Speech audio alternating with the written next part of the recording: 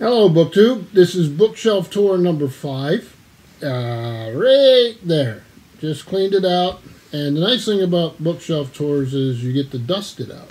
So this, I believe, is entirely Folio Society. So my German Shepherd puppy is next to me looking at me like, who are you talking to? I'm talking to you. So I'm just going to get into them because there's a lot on that shelf. So I'm going to start here. William Dampier, A Sailor, and this cover reflects that right here. You see that? Then we have some voyages, some charts here. So the middle part of America, and then the East Indies. Let me see here. So again, this is the Folio Society. So edited with an introduction by Gerald Norris. This is William Dampier, Buccaneer Explorer. And then here it says Pirate and Hydrographer. So a scientific bend, right? Beautifully done. Here's the Yucatan. I've sailed all around here. And actually explored on foot in some parts. Here, what else we have here? Here these are pictures in Vietnamese. So very nice, good volume, a high quality production job, which is what you often get with Folio Society. This next one, even the box has the ships on it now. The slipcase, and then look at this, just gorgeous. Has that old folio feel to it. This is Memoirs of a Seafaring Life, the narrative of William Spavins, pensioner on the naval chest at Chatham, edited and introduced by N.A.M. Roger, who is one of the preeminent maritime historians in the world. So amply illustrated from this gentleman's adventures. 2 Marines on the Pallas's gangway. Yeah. It's something. So again, a beautiful volume. And in that case, the slipcover, I really like that. So next here we have Trafalgar. Again, another gorgeous cover. Let me see if I get that lined up for you. And papers, Europe and the Mediterranean and the Caribbean in 1805. Same thing on the back. This is Eyewitness History, introduced, edited and introduced by Tom Pocock, who I have other books by him. Look at that. Isn't that gorgeous? This is 2005, Folio Society. Maps and plans drawn by Reginald Peugeot.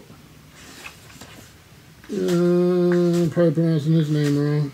It's actually one of those names I've run into occasionally that I seem to have an issue with.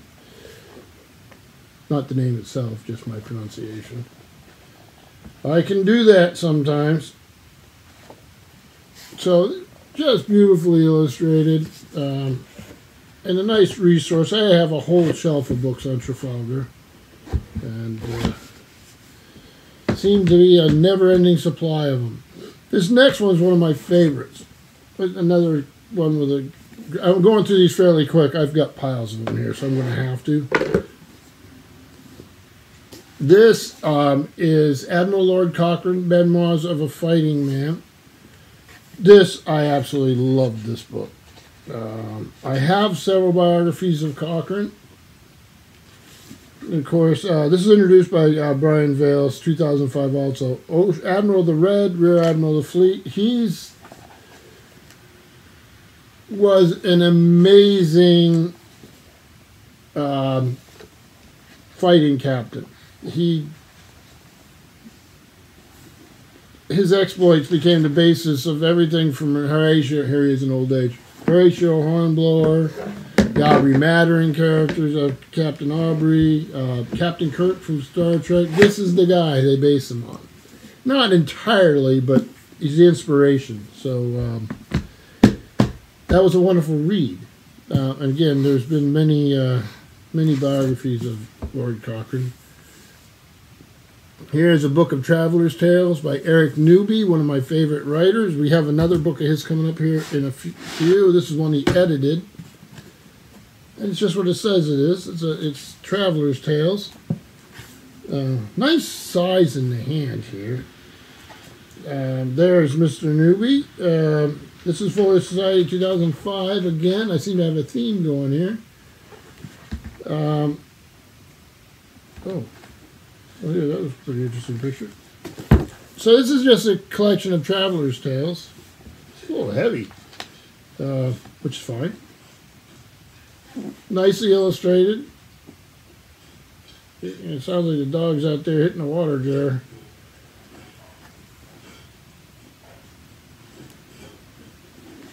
Let's see who we have in here. I'll just randomly go through a few. Well, he does it by area, so it's Africa, Europe, Great Britain and Ireland, Near Asia, Middle Asia, Far Asia, North America, Central and South America, Australia, New Zealand, Arctic and Antarctic. So he starts right off with Samuel Johnson. Sometimes there's short little things like this. So, great book to dip in and out of, which is all I've ever done with it. I haven't read it straight through. I'm not sure I ever will, but did enjoy what I've read. This is Matthew Lyons' Impossible Journeys. Again, Folio Society. That dog couldn't pick a better time to do that, could he? He's a handful.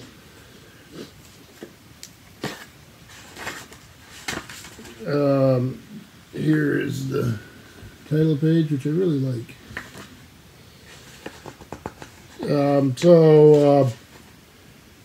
Let's see, we have The Walker's Tale, An Invention of Travel. Thomas Coryat walks from Oldcombe to India. The Mapmaker's Tales, Cartographic Chaos in the South Pacific. The Friar's Tale, Friar Odoric seduces the Great Khan with an apple. The Drunkard's Tale, The Elephants of Maine and Other American Visions. The Cannibal's Tale, Desperate Recipes on the Coast of Newfoundland. The Apprentice Tales, Absurd Advice offered to English merchants on their way to Muscovy. And it goes on and on and on. Illustrated. All right, bud, you need to go lie down. There you go. Go lay down. There you go, buddy.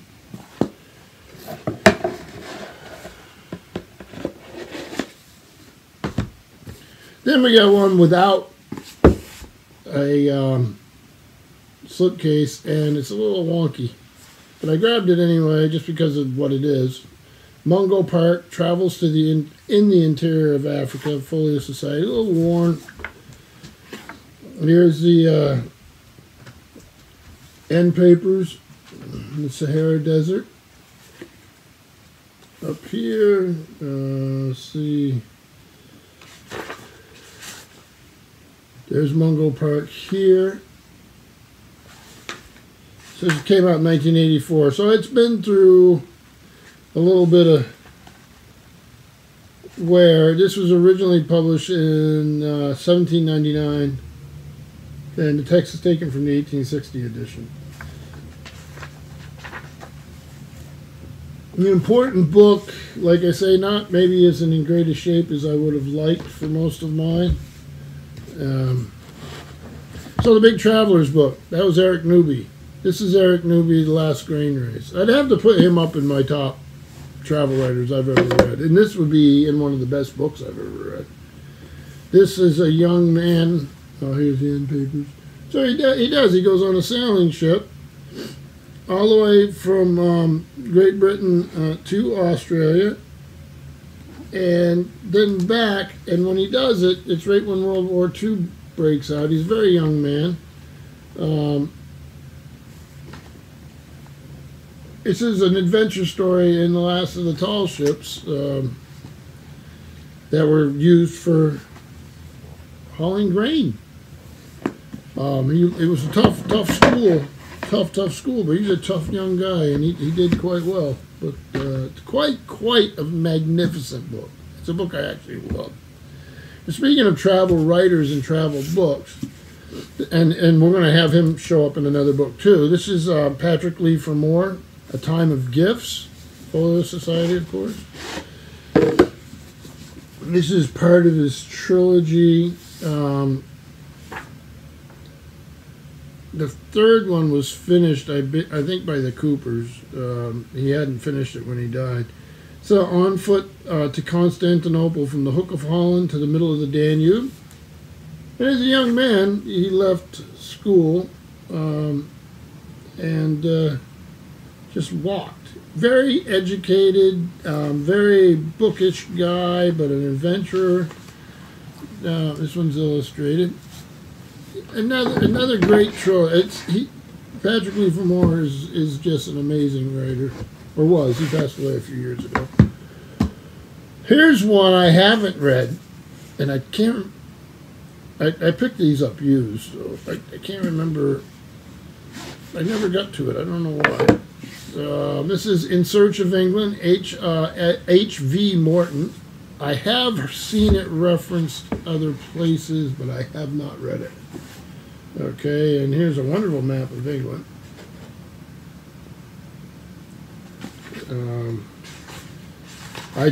My understanding it's a very well-known book. This is 2002, Folio Society, introduced by Simon Jenkins with illustrations by Peter Bailey. So I will have to get to this. What was that, run picture? And what did they say was its original publication? 1927 was when it originally came out. So, have to give it a try. If anybody's read it, let me know. You'll see that occasionally. I just grabbed these because they were available. They're not always easy for me to find, so I have not read everything. This one here, Mission to Tashkent. I like the color.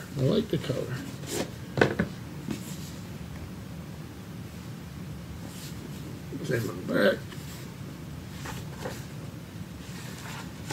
Lieutenant Colonel F.M. Bailey, the gold medalist of the Royal Geographical Society, Livingston Gold Medalist of the Royal Scottish Geographical Society.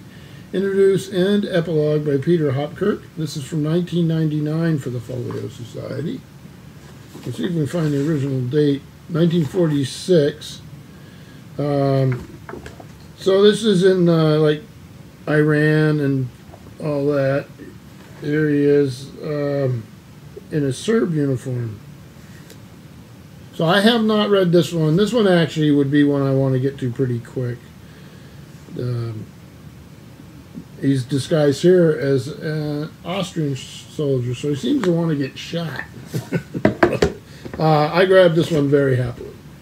I know a little bit about it, but not a lot. This one is actually one I used for, what is it, Victober? Quite a number of years ago now. This is already running long. This is a problem with these shelves. This is William Russell, special correspondent of the Times. Just beautiful cover. Fascinating book. And fascinating, here he is in the Crimean, a picture of him in the Crimean War. Introduced by Max Hastings and then edited by Roger Hudson. This is the Folio Society 1995. I really enjoyed this, learned a lot. Here he is, here's Jefferson Davis. So our foreign correspondent and war correspondent got around Abraham Lincoln. So I found this to be quite interesting. Sort of a little snapshot of the times. So, but that was a Victober choice. I don't usually do well with Victober. I think, yeah, whatever. I've read The Warden by Anthony Trollope, which is another thing. And I never went back to Trollope, and I should have because I enjoyed it. So this one, where I mentioned Patrick Leigh Fermor earlier, he shows up here.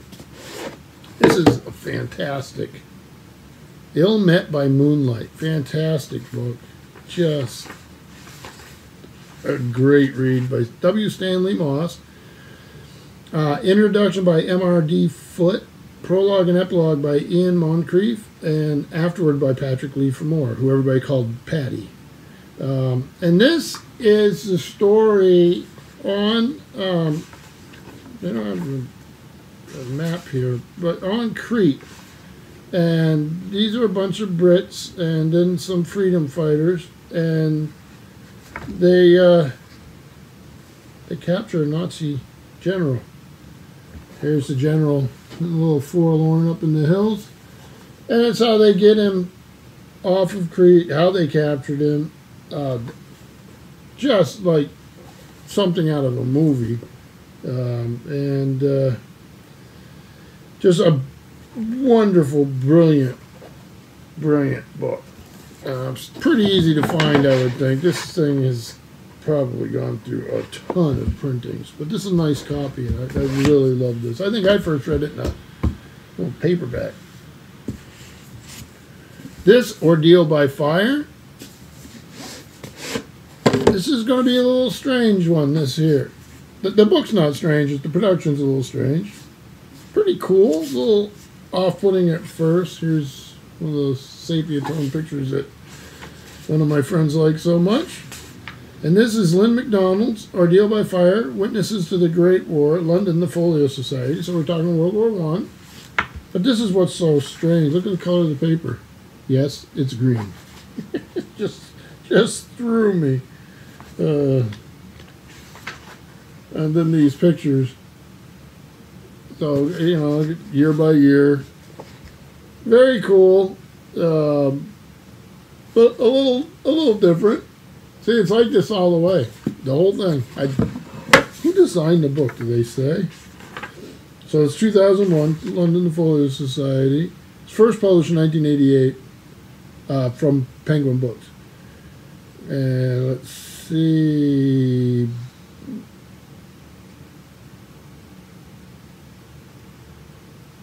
It doesn't say who designed it. It says who the copyright is. Well, I'm sure you can find out, but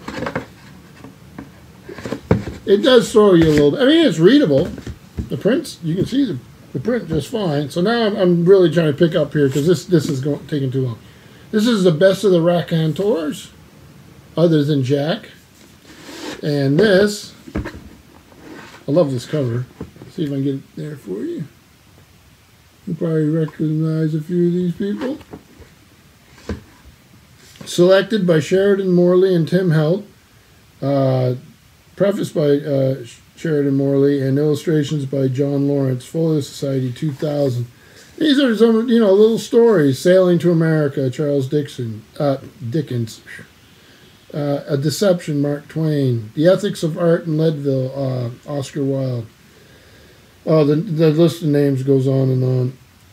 So, Woody Allen, J.B. Priestley. So, the Educating the Mitford Girls.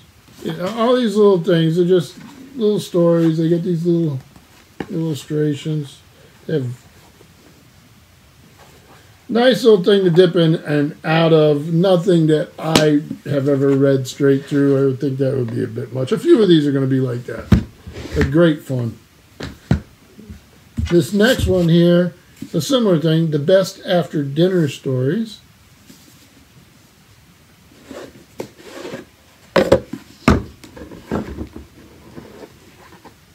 There you go. Hopefully you can see that. Again, this is selected by Tim Held and illustrations by Paul Cox, and this is 2003.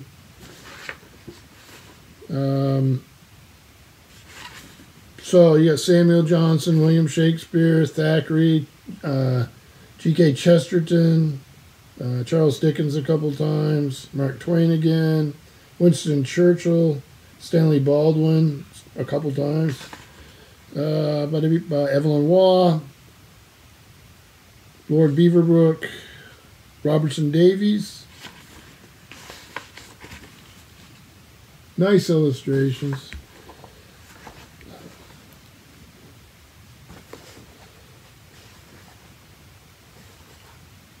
So, again, something I dip.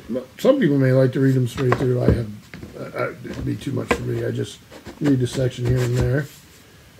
And then this one's another one without the slipcase. So you can tell I buy them used. This is the Folio Books of Humorous Anecdotes. Again, one that I don't read straight through. I'll pick it up when I'm sitting in the chair. It's right by my chair there. And dip into them. This is introduced by Edward Leeson. Drawings by Nick Hardcastle. And this is Folio 2005.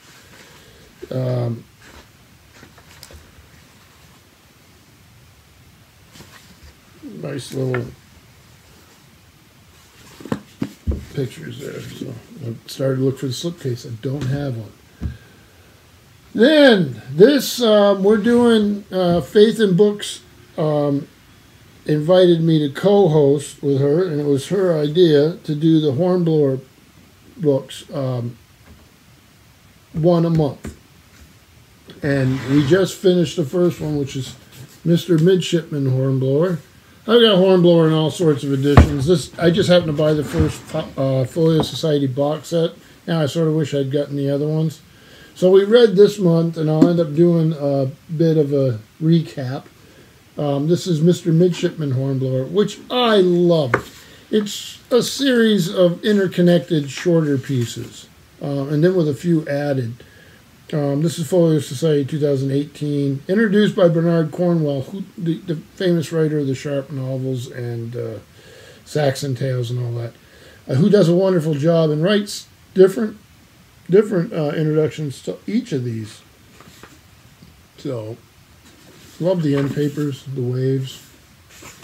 So, just a wonderful book. So, it had Mr. Midshipman Hornblower, then it added Hornblower in the Hand of Destiny and Hornblower in the Big Decision.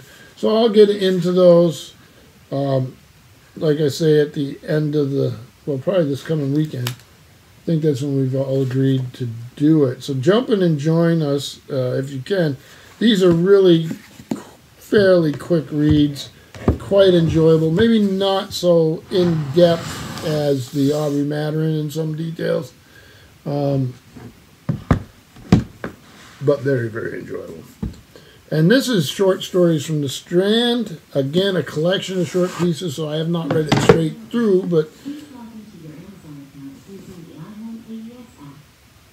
my Amazon thing's talking to me from in the kitchen. This is a weird house sometimes. There you go. So, selected by Geraldine Bear, introduced by Frank Delaney, and illustration by David Eccles, Folio Society 1992. So, example with this would be I'm sitting in the chair there the other day and realized I had watched Steve Donahue's channel, I think, and he was talking about P.G. Wodehouse, an omnibus or something. I go, I still haven't read P.G. Wodehouse, so I picked it up and I read Birdie Changes His Mind, P.G. Wodehouse, 1922. Enjoyed it very much, but it's fun when I haven't done something. I can pick up. They have a couple of his in here. Honeysuckle Cottage. Maybe I'll read that next. So they have H.G. Wells, Rudyard Kipling, Jerome K. Jerome, Arthur Conan Doyle, O. Henry. So just a nice little. So here's Honeysuckle Cottage. I just happened to open there. Let me see if there's... So from the Strand magazine, one more to go. This has been a long video, I apologize. And then the last one here is one of my favorite books of all time. Again, this is Erskine Childers, The Riddle of Sands, about a sailboat, about the Kaiser, about espionage, chase. Here's a general map to illustrate the cruise of the Dulcibella. Michael York was in a wonderful film version of this, but I haven't seen it in 30 years. But just fantastic stories. One of the classics of the sea for sure, especially of yachting. Reread it a couple years ago on my channel. So one I would highly recommend. Erskine Childers was actually executed by the British. He was an Irish fellow. So that's it. A lot of Folio Society. Now I got to try to get them back on the shelf in some sort of order. So I will follow up with another shelf, film them both probably today, and then release them on different days. Hope everyone's doing well. Thank you, BookTube.